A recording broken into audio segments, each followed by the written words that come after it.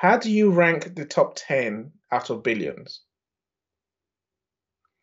And bear in mind that Google is only giving you effectively 7 spaces on page one of search results. The rest is a local pack, the rest are ads. Now, 7 has been generous. I'm saying that you'll probably get 5 places to rank on the first page of any search results. So if you rely on just having a website that's going to rank organically, you're barking up the wrong tree. It's not going to happen because you have to get ahead of everyone else on the planet. How's that going to happen? It's not. You can move the same problem to social media. How am I going to rank organically how am I going to be seen organically on Facebook? Again, how many people on Facebook? Billions. Billions, literally billions. So how's Facebook going to show you this person's profile, this person's post amongst all the other billions? It's impossible. This is a problem this is the problem that I've seen for years, but other people don't want to mention. I'm saying that literally, you're never going to get seen by anyone. Mix the fact that the platforms want you to pay for ads to show you, right? If you just go organic, they have no interest in showing you because other people are paying for ads to get seen above you. Never mind those who have got seen above you because they have better content than you, more relevant content, more useful content. Organic is genuinely dead. It's a failure of the internet, it's a failure of the technology. They didn't think hard enough how they're going to work when they got billions of people on every platform. And that's where we are. The other day, I think a couple of days ago, actually, I was researching online, trying to find out how many people are on the internet now. And of course, as we are moving out of 2022 to 2023, we are moving, I think, to 5 billion. If we are not clock 5 billion people on the internet now, which means internet actually become, I want to use the word again, it's sort of a leveler, but we need to know what we are doing. Yes. Because everybody is on it now. So what are you going to do?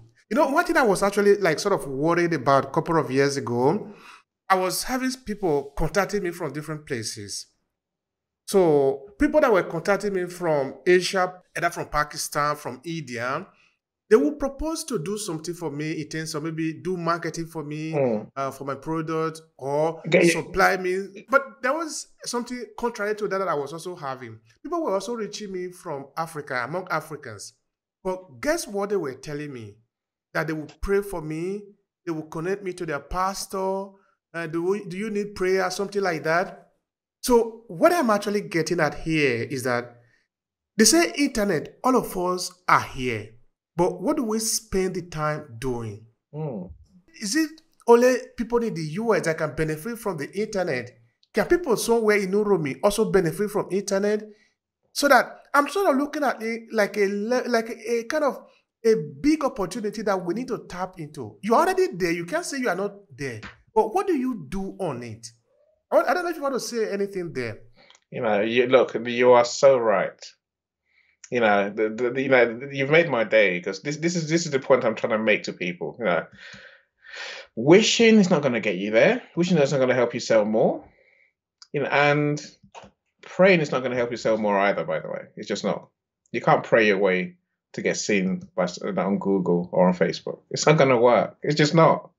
I'm not saying don't have faith. You need a different sort of faith, right? The faith you need is more about the mindset for success. You need faith in your products and services. If believing in God helps you, okay, by all means, if you want to pray, you do that. You just make sure that you're doing the right things and you have the belief that your products and services can help other people. As someone who does podcasting, for example, that you're going to give people a voice. And every podcast you do, people are going to watch it and they're going to learn something from it. That's faith. That's faith you need. And with that, you push your service more. There's many people who give a poor service. And there's a strange way, where I think the universe knows when you're not ready when you're not doing what you say you do. Do you know there's certain groups of people that almost are guaranteed to fail online, almost guaranteed to fail, whatever you do. And it's a weird thing to say. It's a weird thing to say. When you're not ready to sell, the universe knows. And the universe will not bless you with what you need to make people feel silly or look stupid. If you're not ready to sell, you're not going to get seen. If you're not ready to sell, then your social media is not going to get engagement. It's a strange, it's very weird. If you're bad-minded, you're not going to get seen. Whereas now, when you are ready, you have to do the right things. I mentioned engaging, number one.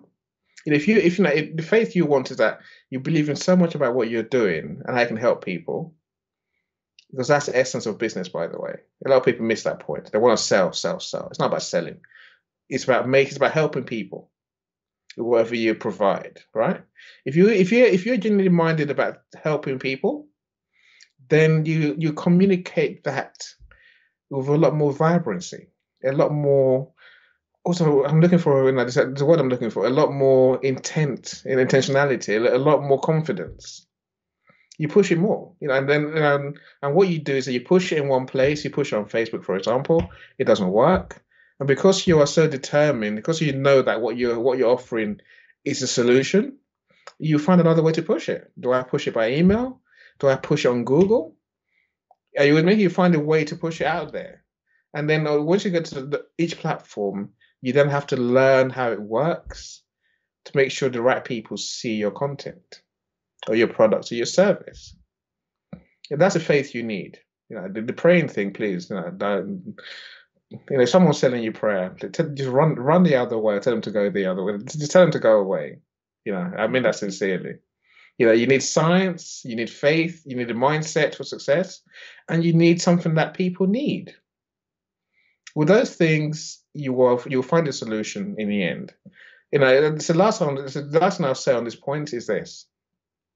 A lot of people say, "Oh, that didn't work. That didn't work." And I did Facebook, it didn't work. I did Twitter, it didn't work. It's not about the platforms working for you. In business, things work, but maybe not always the way you want. One of the biggest lessons that people ignore to learn every day is what is not working. What's the wrong place to be? What's the wrong strategy? That is a platform working when you learn that lesson. Don't be on Facebook just posting organically. Facebook works because you learned that lesson. Don't send your emails to no one or to everyone. That's email working and teaching you a lesson.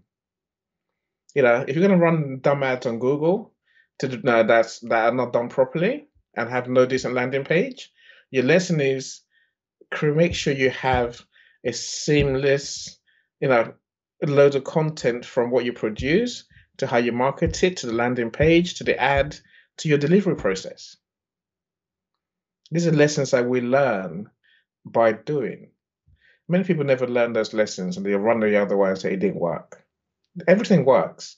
It's what has it worked to teach you? How's it worked for you? That's a simple way of looking at it. Thank you so much, dear Eny. I really appreciate that. I really do. I believe, like you said, the universe is there, ready to respond to you. But what are you asking for? Yeah. Like the guys that are calling me from Nigeria, telling me they want to pray for me, but I'm not interested. You see, I'm not interested. I would rather give my money to the other guy who want to help me. And I have done that continuously because I have a couple of things that I'm doing. I have different blogs that I'm creating content for. Of course, I cannot do all of that myself. I cannot put prayer inside that blog, for example. How am I going to do it? I need somebody who is going to sit down and craft the content and send to me. Then I will pay the person. That is the exchange. That is the trade I'm ready to do with the universe. And I'm going to get result for it. If I fail, I will try again and again until I get the result because I know there is result there. Exactly. No, that's exactly what I'm trying to. That's exactly, you've got me totally.